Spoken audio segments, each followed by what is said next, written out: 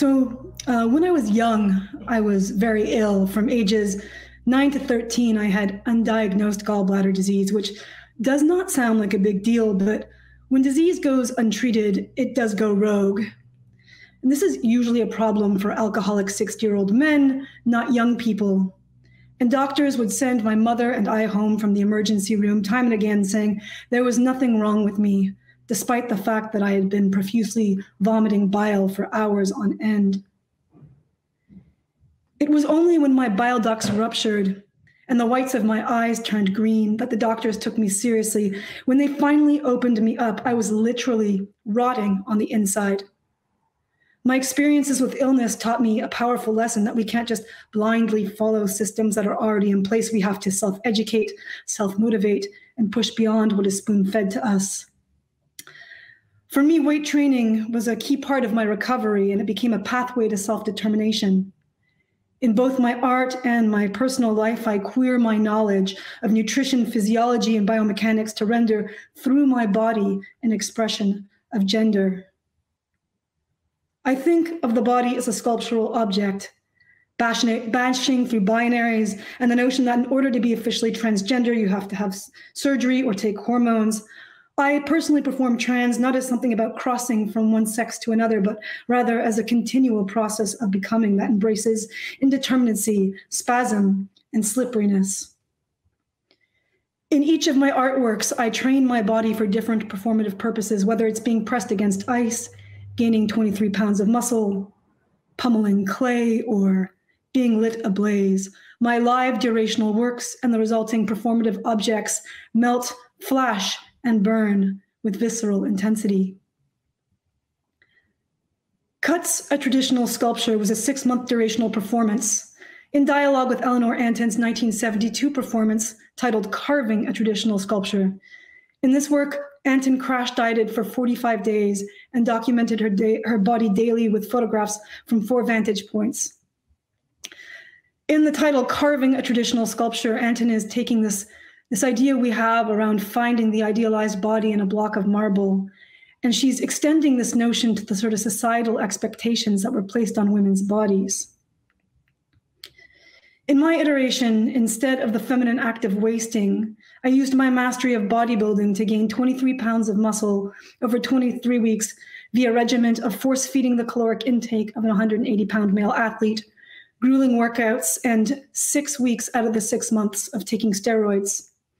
And it calls to mind this amazing quote by Susan Stryker, who wrote in 2008, so ahead of her time, "I envision my body as a meeting point, a node where the external lines of force and social determination thicken into meat and circulate as movement back into the world. So much that constitutes me I did not choose, but now constituted, I feel myself in a place of agency." When I reached the peak of my conditioning on the 160th day of my performance, I collaborated with artist Robin Black. She's also a makeup artist and a photographer, and together we staged this photograph, which we titled Advertisement Homage to Bangladesh, which is a homage to the original work by Linda Bangladesh, which is now infamous, which was titled Advertisement. In 1974, Linda Bangladesh bought advertisement space in the back of Artform magazine, a respected art journal, which excluded the work at the time of many female artists. And placing this image in the advertisement section was a subversive tap on the glass ceiling that was placed on female artists' careers. My iteration was not about solely addressing sexism in the art world, but also transphobia and the policing of gender more generally.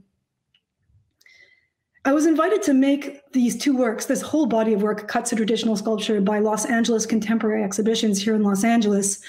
And they were doing an exhibition called Los Angeles Goes Live, the history of performance in Southern California from the 40s to the 70s.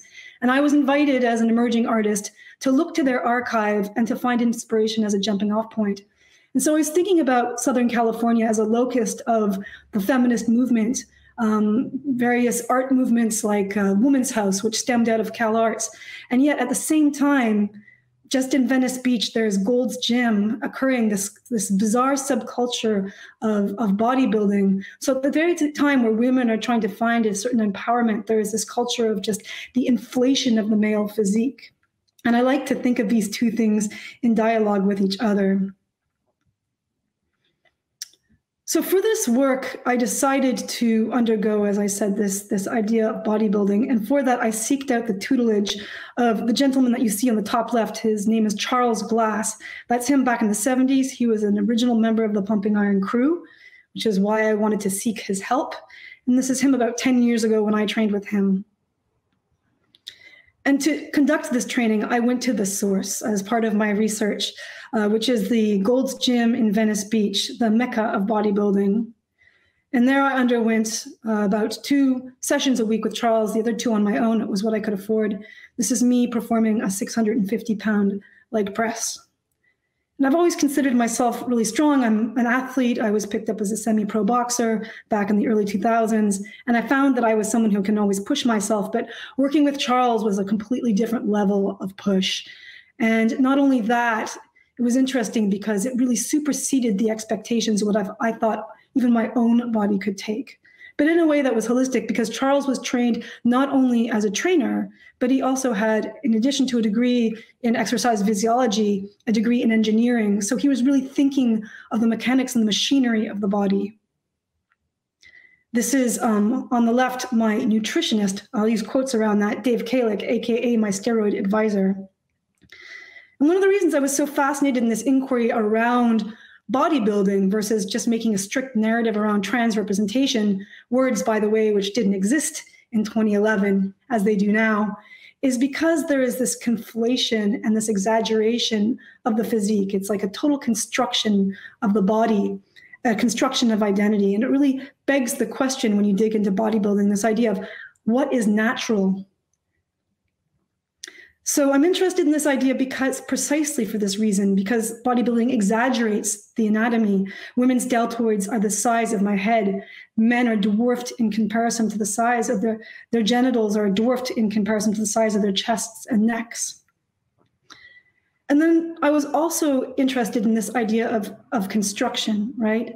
Thinking about after the 1950s, the construction of biofemininity becomes a process of somatic political construction. In other words, I like to think of it as biodrag. It consists of a progression of molecular overcodification, a transformation of the structure of life, and a simple disguise or mask.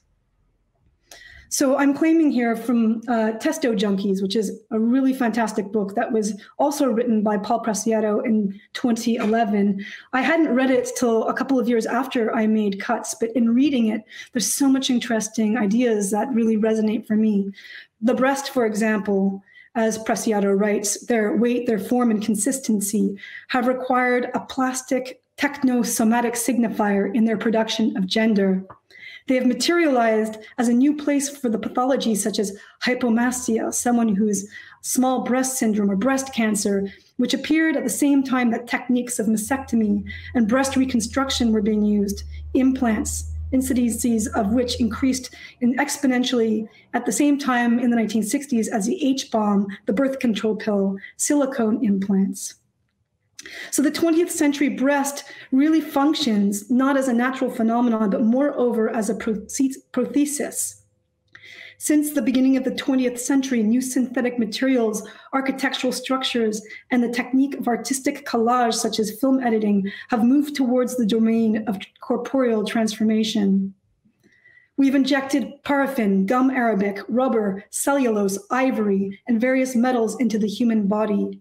The very first recipients of these rudimentary implants were Japanese female sex workers immediately following the war. Bodies would need to undergo a process of standardization that conformed to the heterosexual requirements of many American Army consumption. And then if we look to the very early techniques that were developed for treatment of what was called les gueules cassées, who were the veterans that came back from the First World War, needing skin reconstruction surgeries because of the effects of bombings and mass violence. and was invented for handling the victims of nuclear bombs, and it was transformed in the 1950s and 60s into cosmetic surgeries. And interestingly, Preciado points out in this book that in response to the threat inferred by Nazism and the racist rhetoric, which claims that racial or religious differences can be detected as anatomical signs, decircumcision, the artificial reconstruction of the foreskin, was actually the most practiced cosmetic surgery in the United States during that time. Which brings me to the work of the French artist Orlan, and this work in particular, the reincarnation of Saint Orlan, a new project that started in the 1990s and involved a series of plastic surgeries through which the artist transformed herself into various elements from paintings and sculptures of women. Instead of condemning surgery, Orlan embraces it. Instead of rejecting the masculine, she incorporates it. And instead of limiting her identity, she defines it as nomadic, mutant, shifting, and differing. Orlan has stated, quote, "My work is struggling against the innate, the extrable, the programmed nature and DNA, which is our direct rival as far as artistic representation is concerned, and God." My interest was also in the role of photography, invented in the early part of the 19th century, before the appearance and perfection of hormonal techniques signaled a crucial stage in the production of a new sexual subject and the invisibility of this truth. So of course, this process of representation began well before the 17th century, but this new photographic technology imbued things with a sort of visual realism.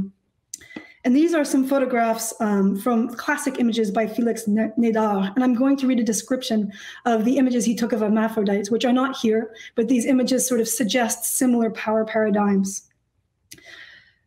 So the images representing hermaphrodites and inverts, a body named X in medical histories, appears in a supine position with its legs spread, covered with a white slip that has been raised to the level of the chest, exposing the upper parts of the pelvis.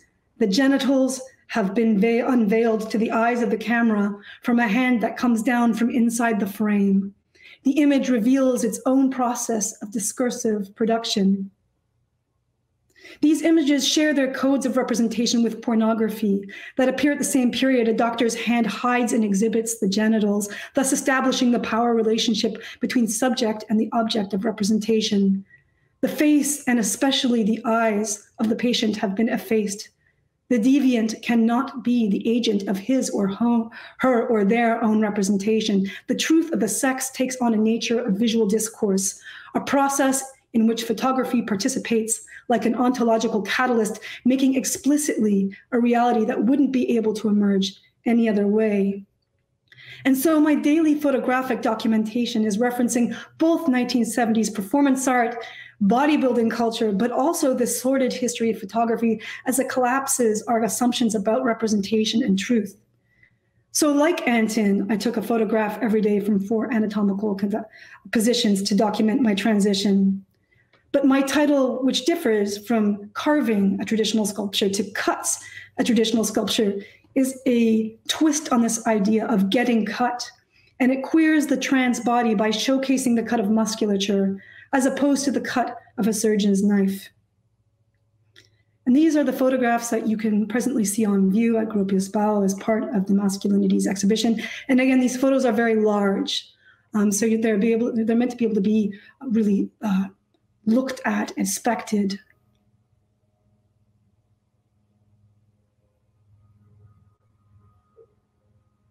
And those works are really meant to be in dialogue, both with the film that you saw, but also with this image, Homage to Benglis, which is not part of this exhibition.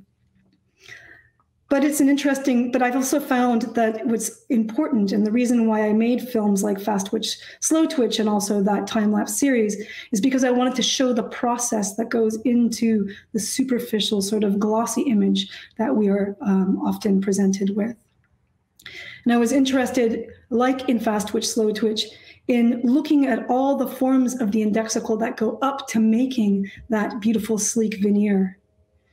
This is a 3-channel document. It's totally raw and rough footage, even before the days of cell phone footage. So it's a really kind of crappy video. But I, throughout the process of 6 months, recorded every one of my workouts, every meal that I ate, and then the weekly or the monthly consumption of all the food that I consumed. So it was really an investigation into the indexical properties of what goes into making such a physique. I was also inspired by Banglis's use of buying advertisement space in the backs of magazine to produce my own magazine, and also inspect and play with different forms of circulating the image outside of the sort of bastion of the ivory tower of museums. So I made this magazine called Ladyface Man Body that you could buy online. It was also had a website that you could go to. And I really formed these images through research at the One Archives, which is the largest LGBT archive in North America.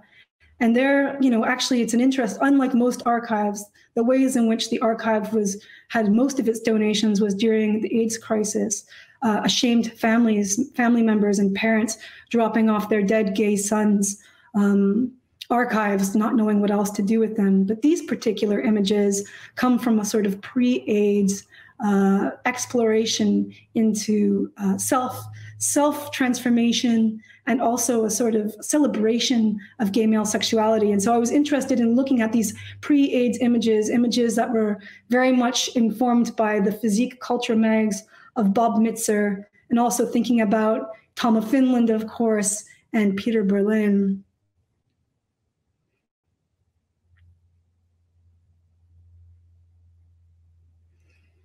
People would buy the magazine and then post pictures of themselves, their faces erased, and instead putting the magazine in front of their faces.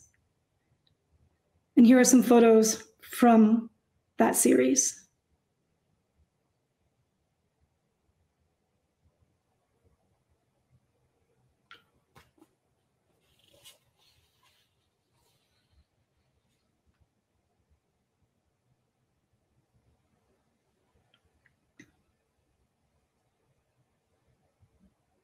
Trans years are kind of like dog years, and so much happens in a short amount of time. 10 years is really not a very long time. But in terms of the discourse around trans, non-binary, and gender non-conforming representation, I feel like so much sophistication and articulation has taken place. And so it's interesting to look back 10 years later at these works. In 2016 of May, advertisement homage to Banglis was used as the key art for a poster exhibition at the Munster Museum, which featured homage to Banglis as its key image. And this image was censored by the Deutsche Bahn for being, which was controlled by the German government, as you know, under the guise that it was considered shameful, quote, pornographic and sexist.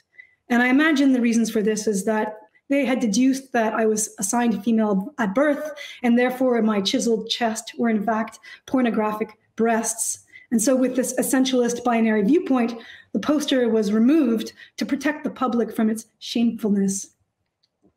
And here are some images of some of the vandalized posters as they were found around the streets in Berlin and also later in Munster. Contrary to popular hysteria, which considers the presence of trans people to be a threat, gender non-conforming people, especially those of color, are extremely vulnerable to becoming victims of attack. And it is in this time that I see art as vital to the project of working against transphobia. And the recent attempts to ban my images, these and many other images that I've made from the public sphere, for me only underlines the necessity of these kinds of images.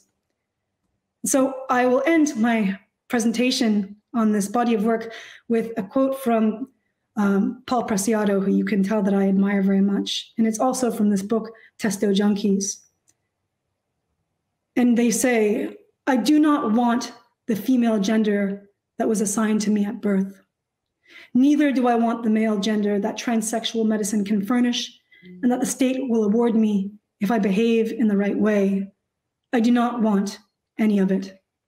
Thank you very much.